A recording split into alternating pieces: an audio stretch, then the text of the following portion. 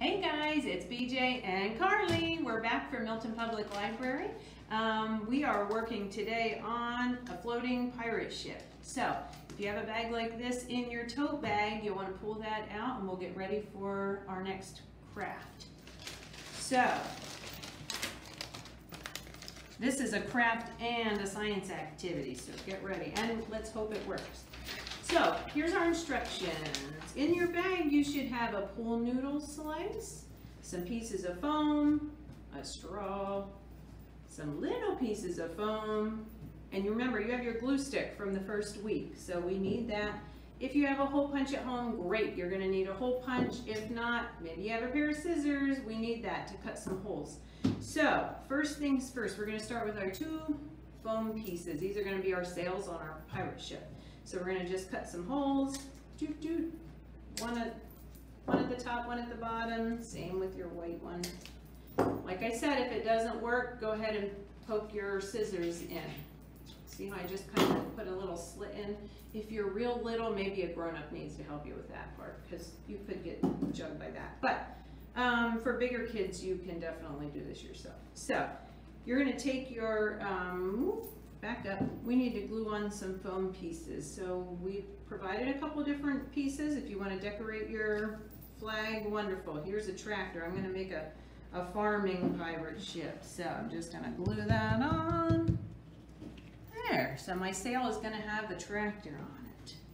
So grab your pool noodle slice. And I think we want to jab a hole in that so that our straw will fit down in there. So I'm just taking my scissors and I'm just poking a little hole in there. I'm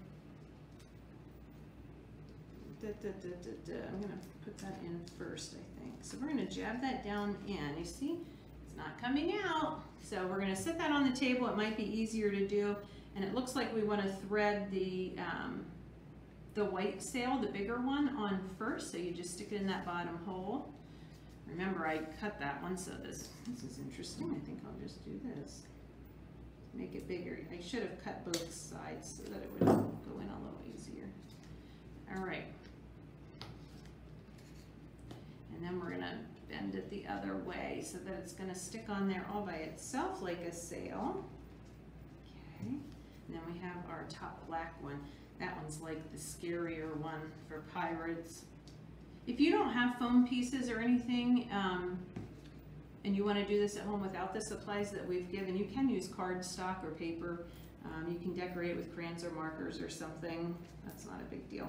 Whatever you want to do, we're reimagining this year. So here's our pirate ship. And then here is our test to see if it's going to float. So we have a bowl of water and a bug in the water. So we're going to see if, oh, let's hope it floats. Ah, yay, it floats. So our pirate ship does float. If you notice, a lot of the things that we used in this project today is foamy, the foam and then the pool noodle. So those things are a little lightweight. You could change this up a bit and start adding some heavier things and see how many things you can pile on your boat to see how many it takes to make it sink.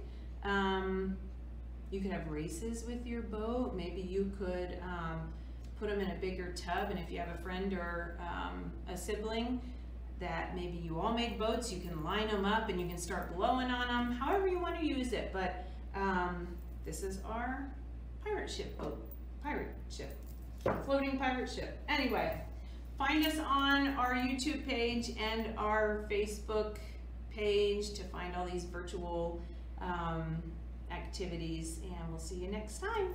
Bye.